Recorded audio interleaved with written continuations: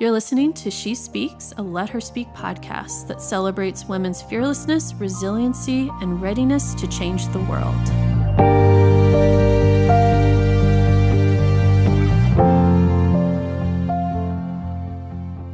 Welcome, friends, to the final episode of Season 1 of the She Speaks podcast. I hope that you've had an opportunity to listen to every episode that we've hosted this season. If not, you definitely need to go back and listen to them all. They're all incredible interviews with some amazing women.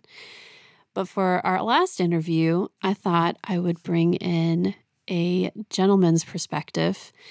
And Travis isn't just any gentleman that I just asked off the street to come and talk to me about women's issues and women's stories.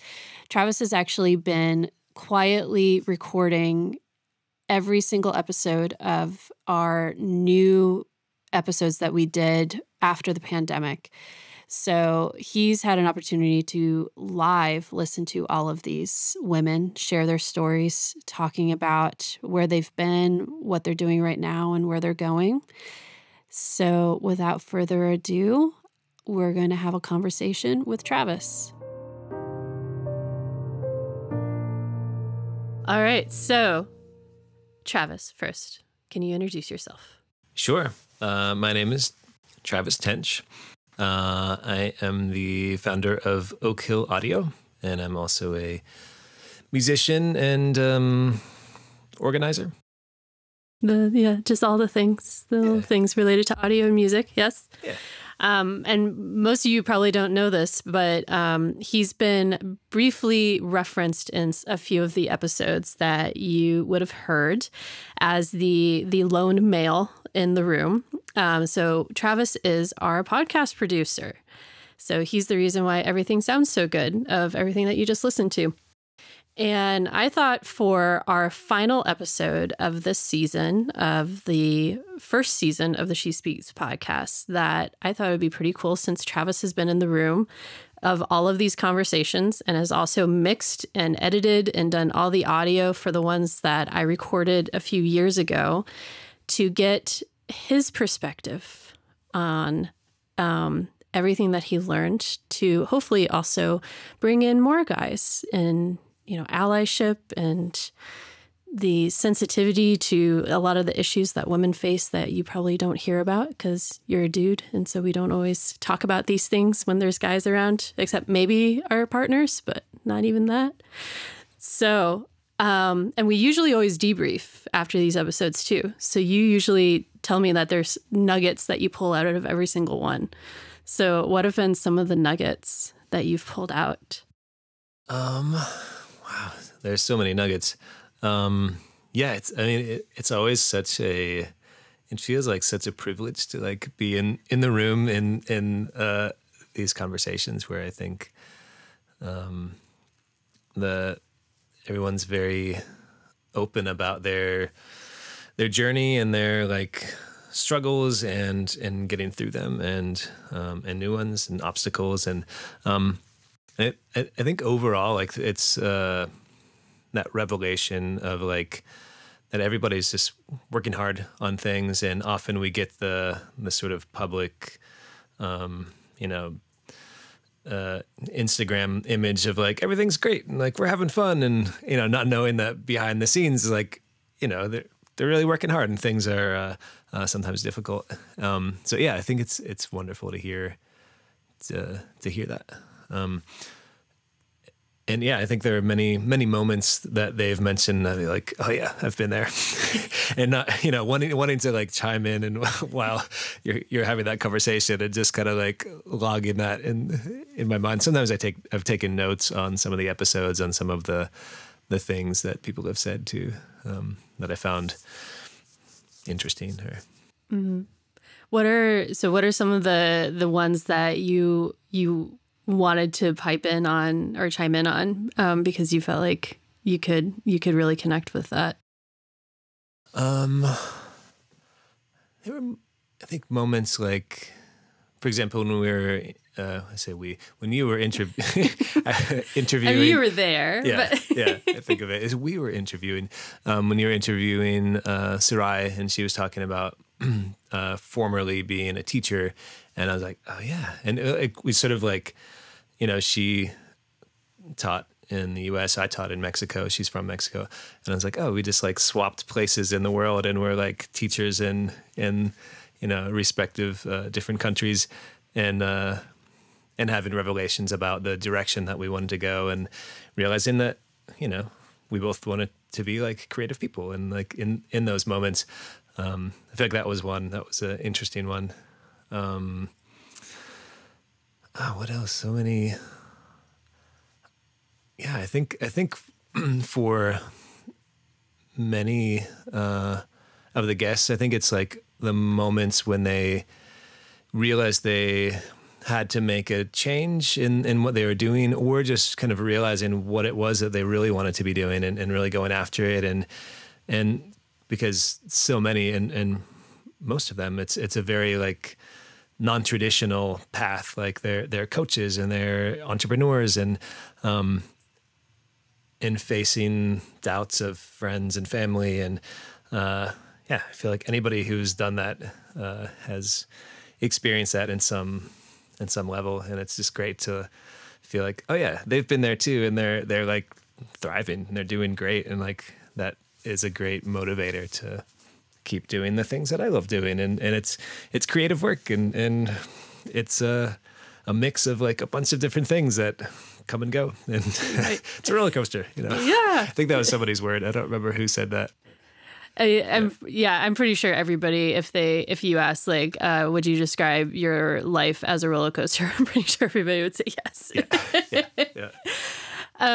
What about, you know, from the perspective of, you know, being a guy listening in on some of these conversations, that there are some experiences that are usually unique to what women go through, depending on like what rooms they're walking into, or people, or doors that they're trying to get through. Have there been anything that came up that you maybe didn't realize that was something that women struggled with, or that things that we maybe faced? I know you're a little bit more sensitive to that than I think your average guy.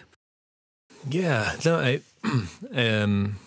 do think it like brings up a lot of the,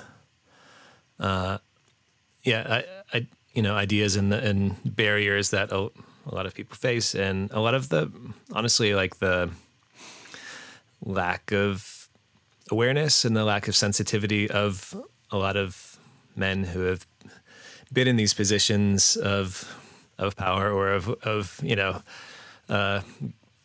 whatever it is, the gatekeepers, or whatever it is, and just, yeah, and a lot of them not realizing what people go through to get through those, and I think again, it's like why it always feels like such a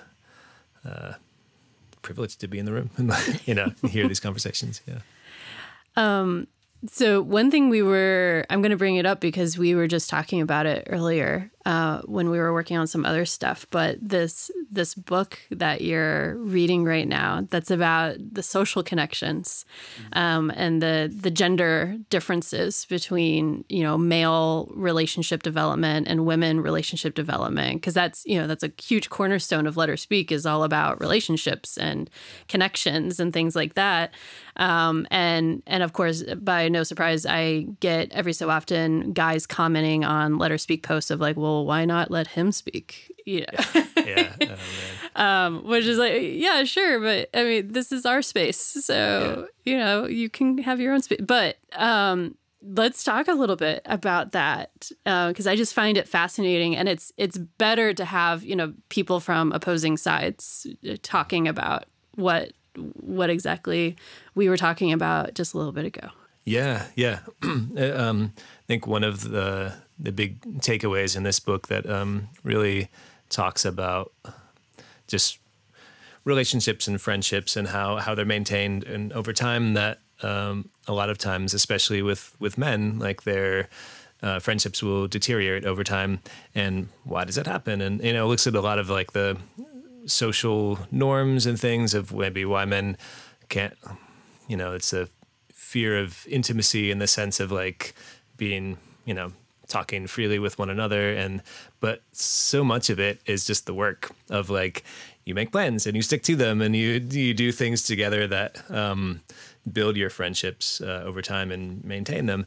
And one of the big takeaways from the author was that realizing that his partner was doing so much of that for their social circles. And we see that in, all over.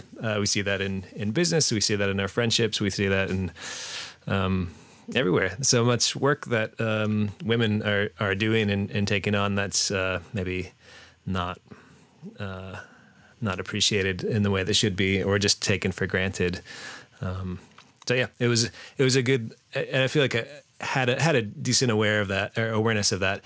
But it was good to kind of have that like affirmed and like, yeah, I should, continue to talk about that with my other male friends too, to be like, hey guys, you gotta, let's maintain our friendships. And it has actually, reading that a few other people had it as like a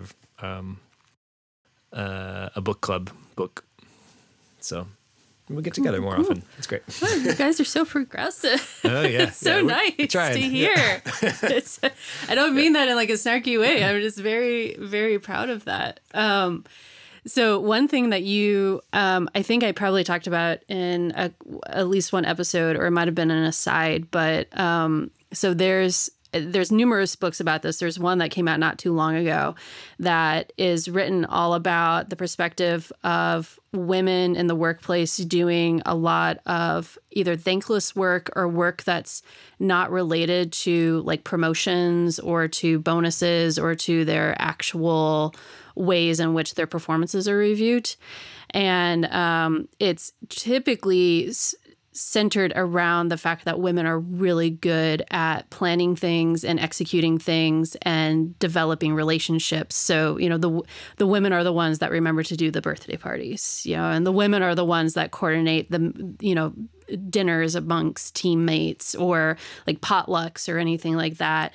So we're expected to be the planners of doing all the things that bring everybody together to actually create a good work environment. And therefore, then a lot of times you hear, if you're in a pretty toxic environment, you end up hearing that the guy saying like, oh, well, you all are so much better at this than me, so you all should just go do it. Yeah. Right? Mm-hmm. Yeah, for sure. Yeah. So, do you think, and I would love your insight or your opinion on this, of because there's always this debate of, number one, women just need to say no. And so setting those firm boundaries of like, no, I am just as much an important part of this team as anyone else, and I should be doing work that's related to my promotion, or looking at holistically the work and the contribution that I bring to this workplace that goes beyond just my performance indicators. And other people, and if a woman were to bring this up to a male counterpart and say like, look, you got to do this too. It's not just me, that they then will be considered not a team player, or that they're bossy, or that they're, the B of the office. So how would you perceive, as from the guy's perspective, of being called out if you weren't doing that kind of stuff? Like if I were to be on the receiving end of exactly. Like how could you see a woman being able to even breach that and not be seen as just in a negative light? Yeah, I feel like it's such a tricky, it's a tricky thing. And it a lot of, again, is like, I think, due to a lot of our social norms of like, a female person who stands up for themselves as like, they're too bossy. And if like a guy does it, then it's like, he's taking control, it's like, it's the same thing. And it's, yeah. There's a great song about that by Taylor Swift, That's true. That's true. Yeah. Good old T Swift. Yeah.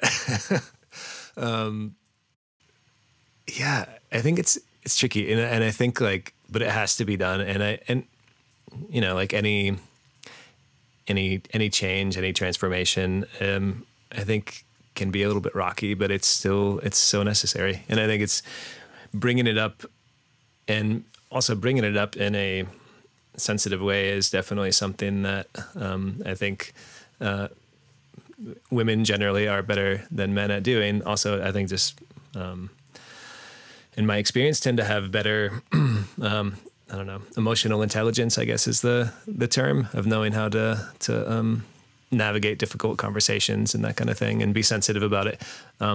Yeah, but I think it's necessary to do it in a way that is kind of like, yeah, maybe it's a suggestion to just share some of the load of some of these tasks. And once you do anything, I think you realize like, oh, this is actually difficult. and that's really what it has to be. It has to be like realizing, oh, this is difficult work. This is valuable, and this is helping everyone. And either, you know, the boss has to take on some of that, or that has to be shared among more people, or has to be valued and compensated, or, you know, whatever it is to balance things out. But tricky. Have you run into, so like when you spent, you know, a long time in New York, and so I know you worked for several different organizations, or you were a part of several different organizations. So looking back, are there instances where that was a very apparent separation in some of the workloads that were happening, and did you realize and notice that, or has that upon reflection actually now come to the surface that you didn't necessarily recognize at the time? You know, I think my work experience has been sort of a bit non-traditional, and always in like small organizations, and yeah, I mean, the majority of it was a nonprofit that I co-founded, and it was like basically three of us, and, you know, seasonally other people. It was running the farmers market where I met my wife, and you know, farms at a high school, and programming and stuff. Yeah, I mean, I think there are moments we realized, you know, when some people would take on more than the others, and burn out, because it was a small team, and just trying to keep a smaller, you know, an organization afloat. Yeah, I think it's more, you know, realizing that now, of hearing other people's experience, just because, you know, for better or worse, I'd never really worked in like a kind of typical corporate organization or company. You're kind of fortunate, I have to say. Your personal opinion. Personal opinion. Yeah. So the, I mean, one thing I am curious about too. So, obviously, everybody listening probably doesn't know this, but you and my husband are good friends, and my husband comes from a very male-dominated space of science, and so he has tons of stories of very, very apparent bias against a female counterpart to him, or someone who is equally on the same level as him, and the research that they're doing and the tasks that they're doing. And it was extremely explicit that he was getting more of the credit and a little bit more of like the praise than the woman was. And it was much easier for him to break into different areas of science, to be well respected, to be trusted, to, you know, get these projects.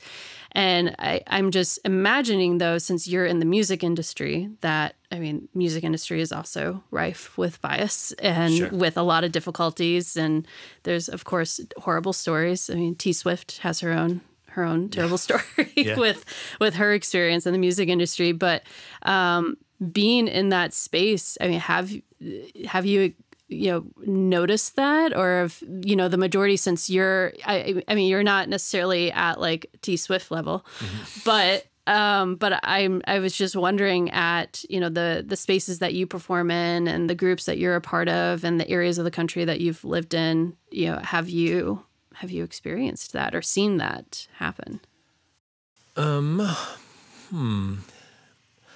I'd say not too explicitly on the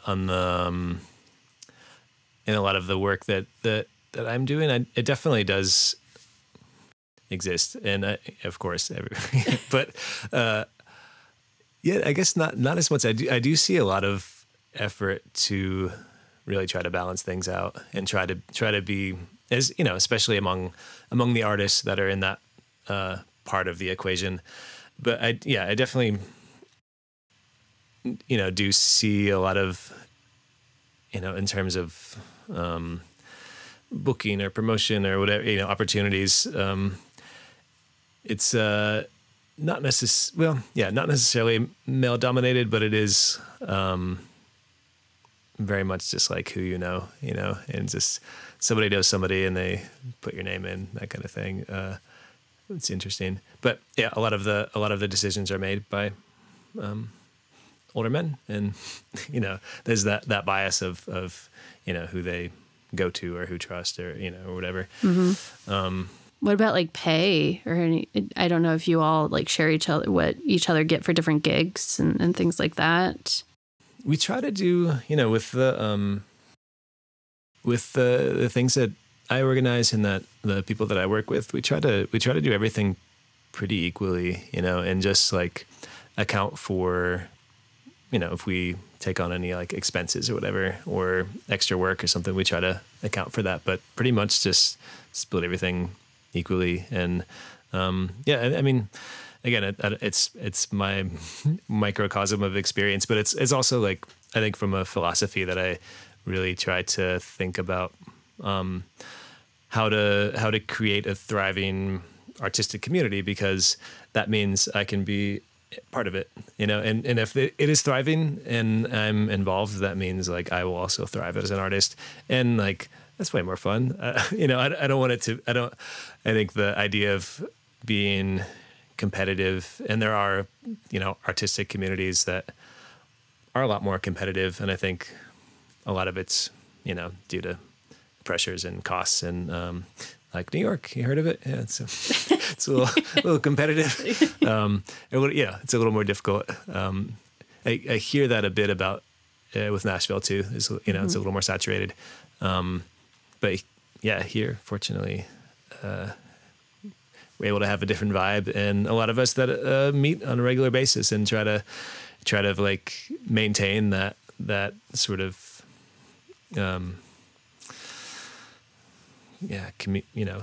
community, or I'm fumbling for the words here. Yeah. And just asking the question, like how can I help? Like, what are you doing, and what are you struggling with? And like, how can I help? And I think that question is essential. And do you think it's been a little easier to create that, I'll call it like an ecosystem of creatives that's a little bit more, has more equality to it, has more diversity and inclusion that's a part of it, and the leaders are a little bit more intentional and sensitive to the fact that they need to ensure that all of the voices are being pulled into it? Do you think that's because you live in a little bit smaller community that, I mean, even though we have the cradle of country music in Knoxville, it's definitely not Nashville, certainly not New York City, not LA, not Chicago, not Atlanta. So do you think it's been a little bit easier to come into a community that you didn't necessarily grow up in to be able to impact, I guess, the culture of the community and of the support system of creatives? Sure. Yeah, I think being here has been like, I don't know, it feels like a really exciting time to be here in Knoxville. Like, I think the amount of like really talented and interesting people that want to work together, and like just the opportunities, and like this ecosystem, the environment, I think is a much easier one to work in, and yeah, and it's I feel like it's been much easier for me to really come in and be helpful and do fun things, and be doing the work that I want to be doing, and doing the creative things that I want to be doing, and getting paid most of the time to do it, which is great. That's always helpful. Yeah, it's wonderful. Yeah.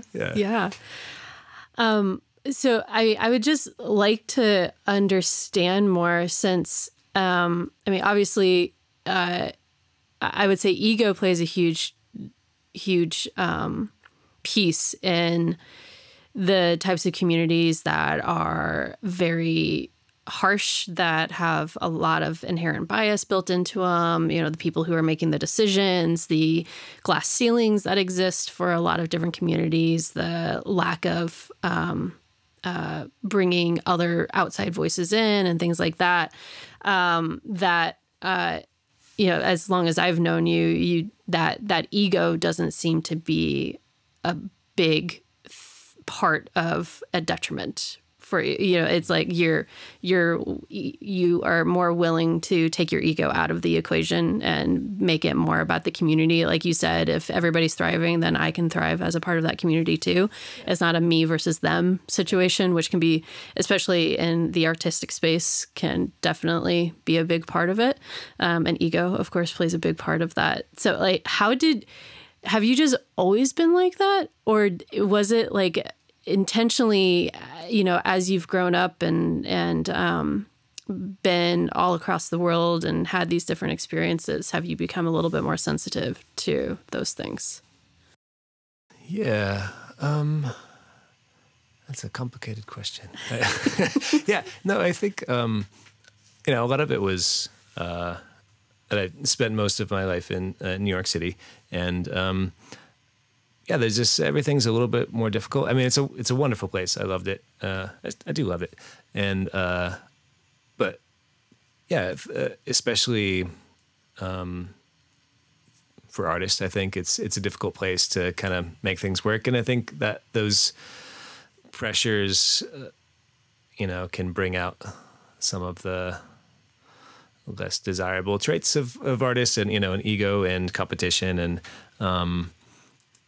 so I think just being in part of that for a long time and seeing a lot of the bad parts of it, and then also fortunately finding some like wonderful people and wonderful organizations and like groups and like that I was able to travel with and play around the world and some like theater groups and just all sorts of wonderful things. I got to see both sides of that and see like what is great and what works, and then like what is makes me feel gross that I don't want to be part of, and I don't want to like encourage.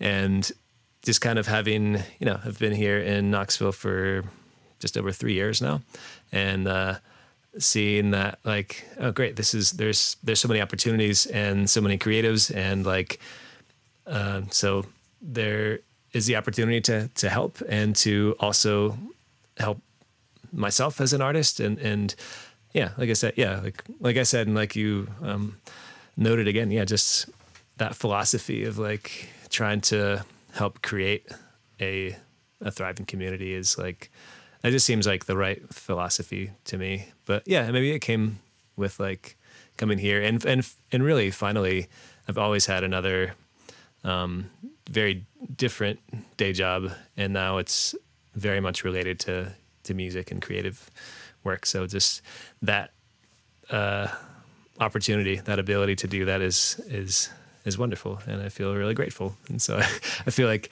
it's only right to like share that when I can. Mm-hmm. Yeah. That's great. I like that. Yeah, that's awesome. So one of the things I'm going to change gears a little bit, going back to all of the stories that we've heard and all the women that have been speaking, have there been nuggets of like things for you to try, or new ways for you to approach different situations as it relates to helping out women or being an ally or speaking up. Because, I mean, studies obviously show that there's a ton of studies out there that talk about the fact that for a lot of change to happen around equality, around women's issues, women's health, access to resources, things like that, the trajectory of women's careers and women's businesses, that a lot of it, it requires that there's more good men, and not the quote unquote, but actually good people that are speaking up in the rooms where maybe they're not present, or being mindful of like what is being said and how it's being said and the decisions that are being made, and the fact of like, oh, wait a second, this is great for us guys, but this is terrible for everybody else. So have there been, some of those nuggets or some of those inward self reflections that have come out of listening to these stories? I've had a lot of reflections in listening.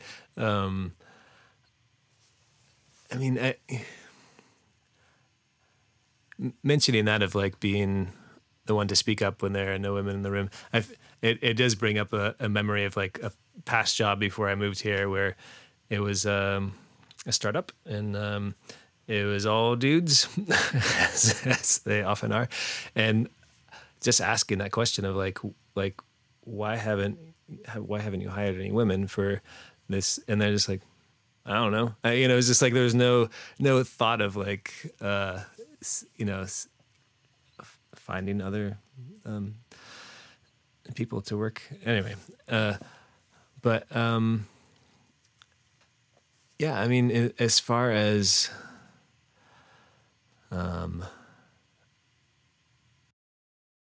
major revelations, I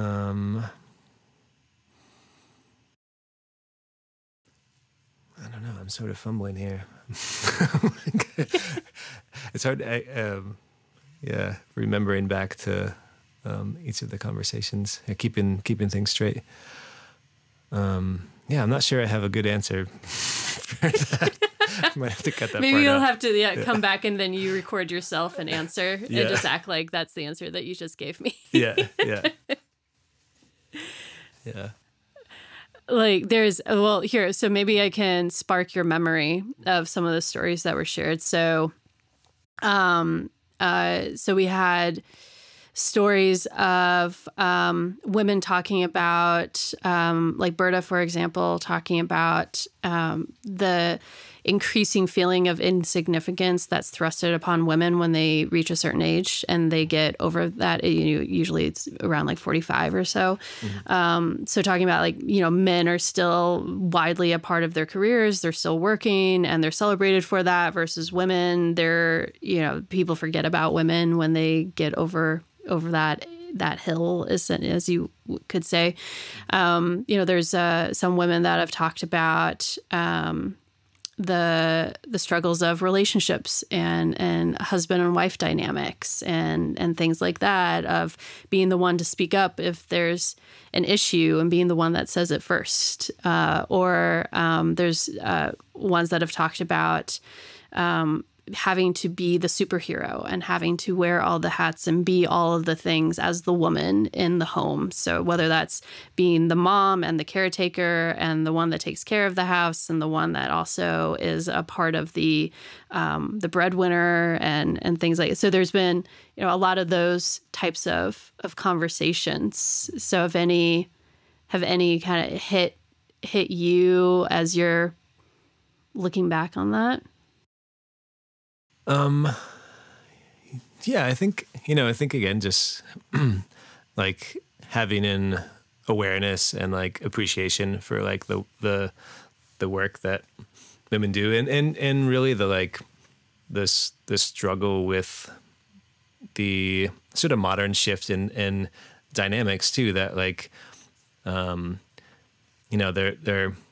obviously are many more women that are entrepreneurs, and they're like, or maybe in the past we're just working in the home, or it's that sort of traditional dynamic but are maybe still expected to do the things in the home and like, and do all of it and juggle all of those things.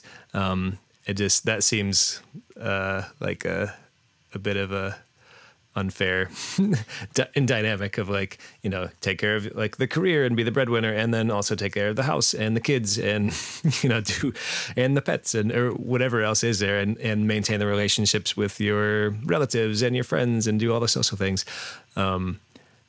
And yeah, definitely, I think realizing how much work goes into just like making life happen and happy, and having an appreciation for that. Yeah, it's important work. I mean, I know you and your wife are pretty actively split between the work that you each do, like around, you know, all the extra things that you both do. But I didn't know if you became even more hyper aware of like all of the things she was doing versus like all the things that you're doing. And if you like had a quick gut check of like, am I contributing to this relationship as much as my wife is contributing to this relationship? Yeah. Yeah, I think we, fortunately, we'll just kind of check in on those things every now and again. We'll just like have a deliberate conversation and be like, how do you feel? Do you feel like am I taking on enough of this? And do you feel like you're doing too much of this? And fortunately, I think we usually come to a good balance of it. And, often we have times where she's like, I know you do, like when something breaks on the house or you take care of the car or whatever, it's like, I'm so glad you do that. And I know that's like traditionally like, the guy takes care of, fixes the things. And she's like, I'm glad, like, that's cool. We can keep that in the traditional way. And I'll plan the trip to see our family or whatever. So yeah, I feel like we'll have trade-offs in those things, but I think as long as we're aware of it and we're like deliberate about it and just appreciative of it, I think that it makes it work. Mm-hmm. But yeah, I also, try to be deliberate about taking on like preemptively, take on the work of like planning or like social things or things that might not be, I might not have been aware of before that she was doing more of. Mm-hmm. So the other question I have too is just, is this all stuff that you both naturally came to, or like, are there books or podcasts or articles or things that you've read that have helped you to increasingly, just be aware of things and to be self-aware and to be mindful of what someone else is doing and how what you're doing is impacting them, and the ego and like all of these things that are not necessarily always common stories that you hear about the dynamics between men and women, or some of the issues that come up, like we've talked about, can be very much tied to ego, and toxic masculinity is primarily the umbrella that all of those things are fall underneath. Like, have you had to like read or do a lot of work yourself to? I mean, I'm assuming that you were surrounded by toxic masculinity at like some points in life. I feel like that's just a part. Everywhere. Yeah. It's everywhere, right? Yeah. Yeah, so like I can understand though that it can sometimes be difficult to be a non-toxic person when it's all around you. Sure. Yeah. Yeah, I mean, I do think also, fortunately, sometimes I feel like in my case, like being faced with a lot of that, I've like gone the opposite direction because, this is toxic and it's terrible. So trying to figure out what the other side is. I feel like it would have been helpful maybe more just to speed things along about our communication like early on if we had like read books or but fortunately I think we were deliberate about that, of just like having conversations and sitting down, and but I think things that we've talked about and that have helped are like one, just kind of like doing some of the like, personality tests to see like how we are in relationships, or how we are, what kind of worker we are, what's important to us, the kind of Enneagram types things, and also like what house you would be in Hogwarts and that kind of thing. They're really important. They're really important. I mean, what house are you? I mean, Gryffindor, obviously. I've never actually read Harry Potter. Oh, that's not my thing. Also, having read, I just read all the Harry Potters. Actually, Lily and I read them together. Right. You would read them out loud to each other when you made dinner, right? Yep. Yeah. We still do that. It's a daily thing. Yeah, we always have a series of books that we're reading through. I guess also thinking about like things like the love languages also has been a helpful one for us. Like, in both like our communication with one another, and but also with our families too, realizing like say like my parents are much more like gifts and services, and they that's what they really like to do and like to receive, and just knowing what ours are and what's important to us, and like that Lily really likes to hear she's done a good job. I should tell her every time if she's done something well. She really appreciates that and needs to hear that. And not that I like give her a gift when she or whatever. I feel like that kind of thing, those little learnings, are just about like how we process things differently is important, and also realizing and sort of accepting. Maybe sometimes I'm a little bit like, I think I'm just being straightforward, and I'm like being a little bit robotic, and Lily's like, you sound when you say this like this, it sounds like you're being sarcastic. I'm like, what, really? Like, I was just saying I like this, whatever, in a apparently a robotic way. So those have been good learnings about my emotional intelligence, and fortunately, hers is really high. So by proxy, I would definitely say hers is. I've gotten better. Yeah. So you talked about what Lily's love language is. So then what's your love language? I forgot what they all are. I don't know. I think I like praise too, and like affection and quality time. That was one of the big ones. Yeah. Okay. Yeah. I don't remember. There's like 7, right?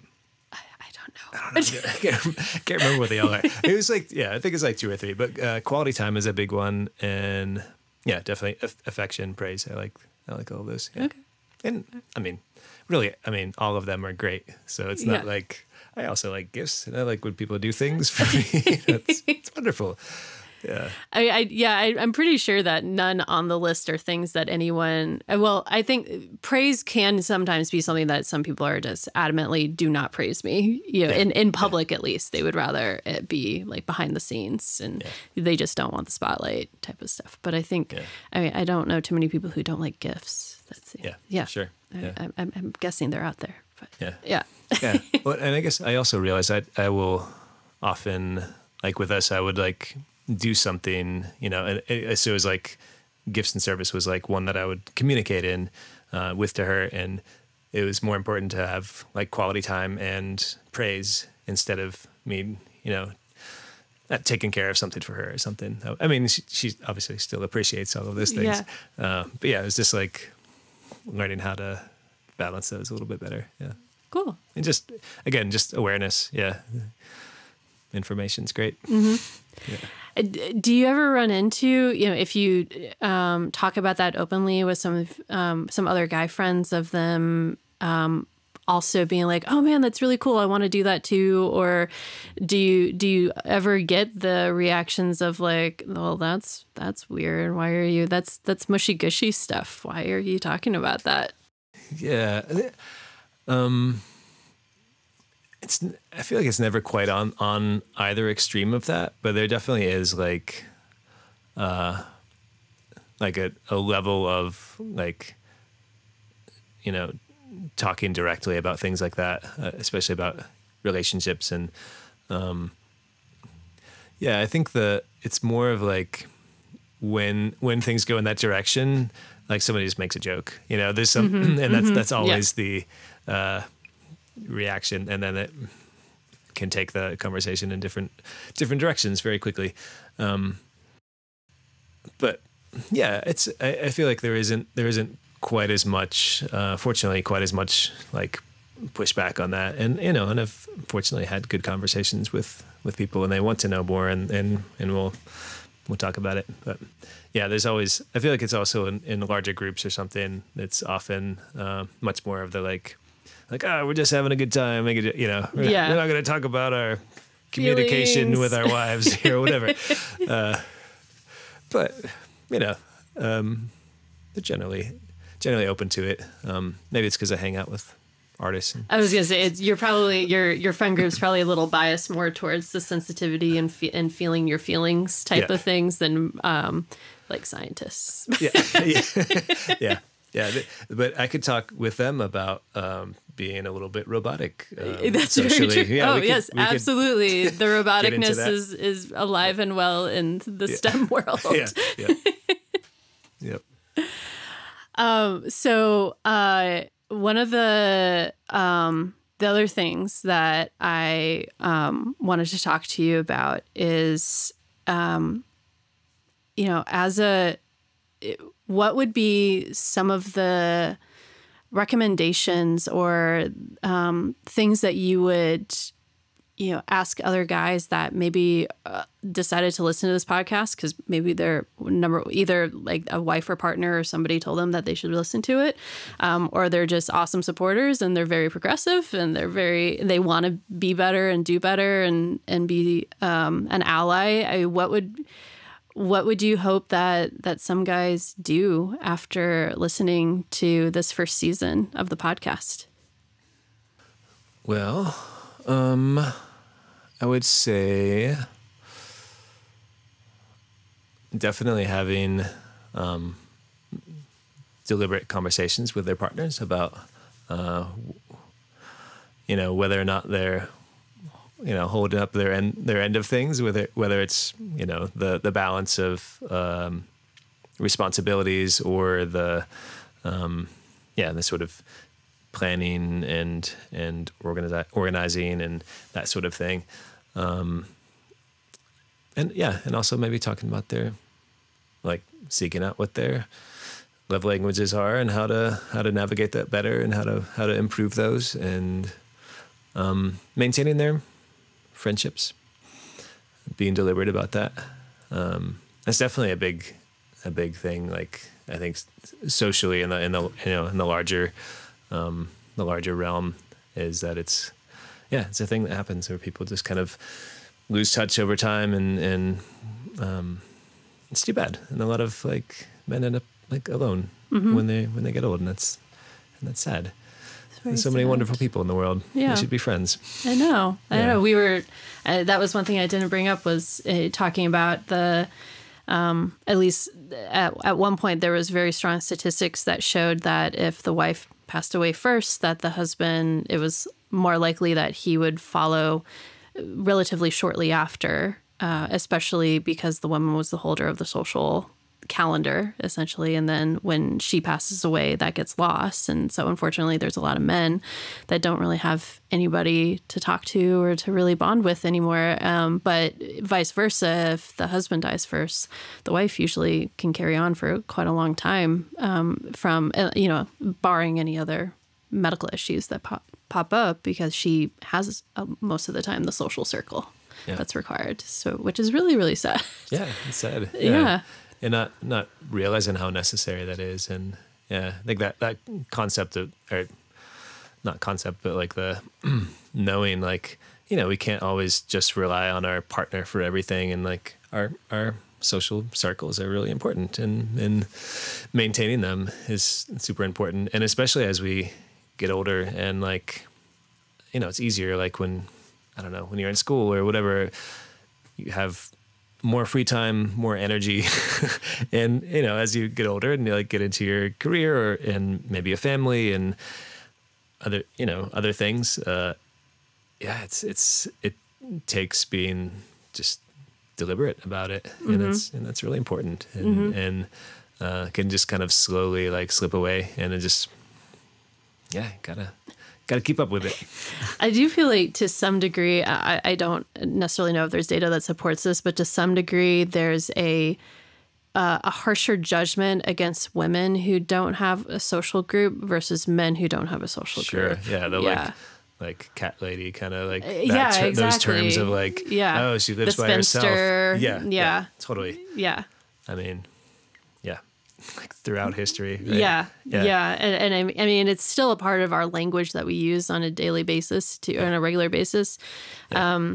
So, although predominantly, like statistically, there are much more men that live alone in the world by themselves, like because of that thing. Yeah. I mean, I do truly believe too that that's why there's so much anger, whether it's online or, in terrible incidents that happen in cities with like shootings and other forms of violence, that it's predominantly men that are alone. Yeah, absolutely. Yes. So you guys need friends. Yeah. You need friends really bad. Yeah. I mean, it's a huge factor in mental health. I mean, more than anything. Yeah. And fortunately though, I have, excuse me, I feel like I've seen a little bit more, that there are people out there that are men out there that are like kind of creating support groups, and like, it's sort of like a coaching model, but it's really that to like coach men to be friends and do things together. And it's great. I'm glad to see that. And I really think it's like coming out of, because it's an issue, because it's a problem. But I definitely see that on the rise. There are like, a few friends that I know that like lead groups like that, which is cool. That's really cool.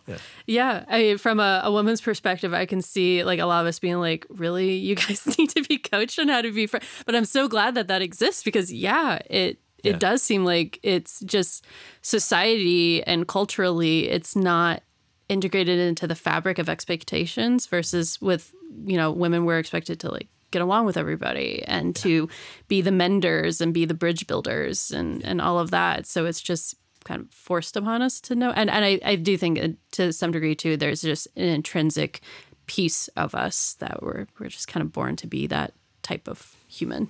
Sure. Yeah. Well, that's great. I'm glad that we need more of those things. Yeah. We need fewer angry men. That would be really nice. I agree with that. Yeah. Yep. Well, thanks, Travis, for number one, being my friend, but also for being our podcast producer, and for also, most of you don't know this either, but the music that you hear at the beginning and end is also completely composed by Travis. So he took on the task of creating music for me when I wasn't quite sure what kind of music I wanted. But we got there. We figured that out. So that was awesome. So Travis is, number one, he's a great person. He's a great ally. But also he's a really good producer. So if you all need like audio help, you can, how do people find you, Travis? First, thank you for saying all those things. And then thank you for being my friend and for inviting me to do some of this fun work. I mean, really, we should thank Lily, because it was because of Lily that, you know. Yeah. Yes. It's true. She introduced us. Yes, it's true. Yes. It's true. To get in touch with me, Oak Hill Audio is my company. So it's oakhillaudio.com or Travis at oakhillaudio.com. Also, if you like music, I have a band called Tinka Tinka. Just tinkatinkamusic.com, or just on all the socials or all the streaming places. Or if you're in Knoxville, you find me around town. I lead some things. A band plays, and then we do a live band karaoke a few times a month, host a songwriter night. I co-organize the Make Music Knoxville. We do stuff on the solstices. I think that's it.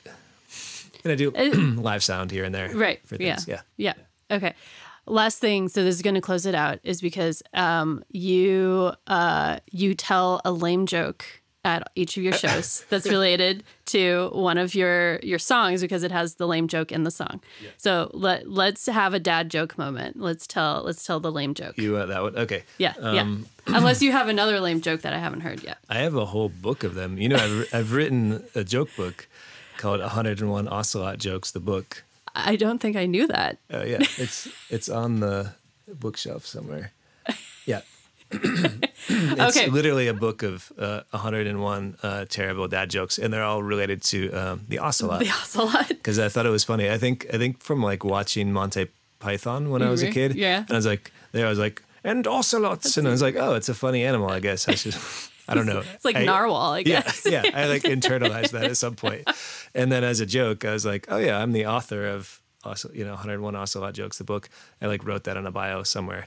And then somebody called me out and they're like, tell me a joke. I was like, I don't know. So then I wrote the book as a joke. There you go. Okay. Well, let's have your favorite one then. Okay. Why do ocelots have such good teeth? Because they floss a lot. It's a lot of those. A lot of puns. A lot of knock-knock jokes. Yeah. Is there any? Can people like buy that on Amazon or something? Not on Amazon, but it's just on the internet. With Blurb, it's like a publishing company. Yep. And it's I'm soon to put out the second edition.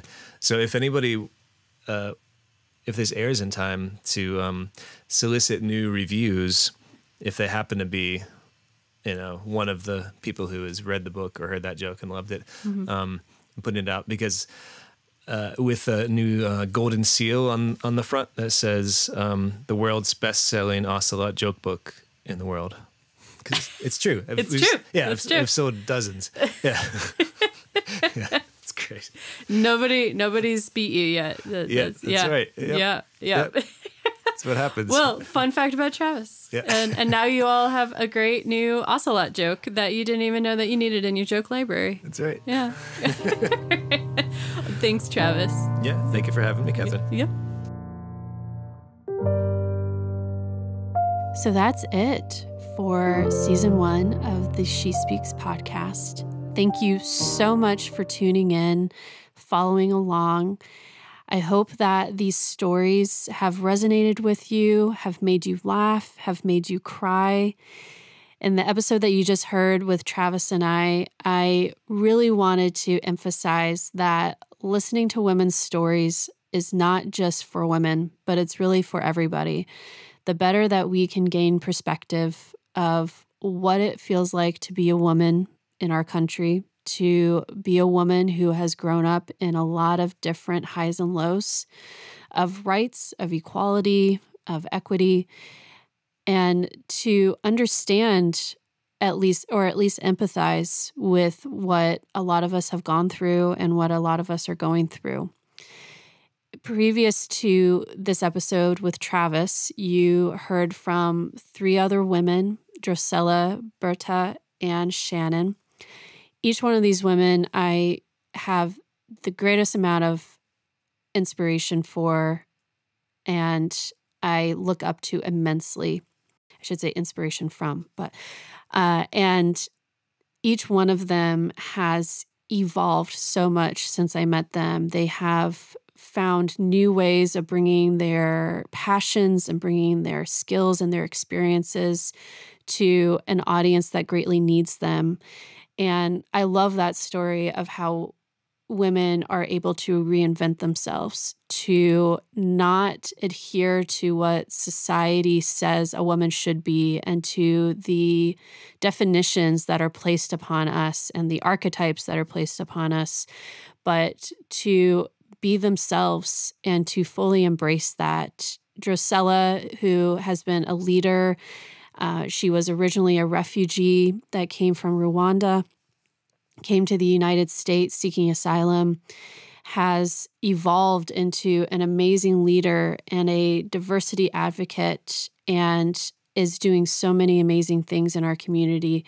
Shannon had started originally, and we talked about this a little bit, as a part of a multi-level marketing company and has since evolved into her own business, working with couples in their relationships and also continuing to support and motivate more women to embrace their own sexuality and to advocate for sexual health. And lastly, Berta, who is just the firecracker that I think every single one of us needs in our lives. A woman who is not slowing down anytime soon, who has evolved, reinvented herself time and time again, and has really helped set and define what it means to be a woman that most likely in a lot of societies would be considered on her way out or on her way to retirement, or should not be heard from anymore, should not be seen anymore, should just disappear into the ether. And she is a part of that amazing generation of women that are not okay with that and are not accepting of what has for so long been something that has just been assumed that women should become when they get later in life: to be quiet, to disappear, to not be seen anymore, to not be celebrated for their beauty and for their experience and for their skills. And they have so much to give, and they have no sign of stopping. And I am so excited that you got to hear Berta's story as well. All three women, and really every woman in this season 1 of the podcast, are all doing incredible things, are all representative of so many different aspects of life, different perspectives of life, different areas of the country, different areas of the world that they've all come from, grown up through. And I think it's just a beautiful representation of how every woman's story is different. And yet so many of us can connect with each other based off of a lot of our experiences. So thank you for being here. I can't wait to share with you when we head into season 2. We're going to take on a new topic in season 2, so I won't announce too much about that right now. But I hope that you continue to follow along with us and you continue to remember that you have a voice and you have a story worth sharing. Thank you.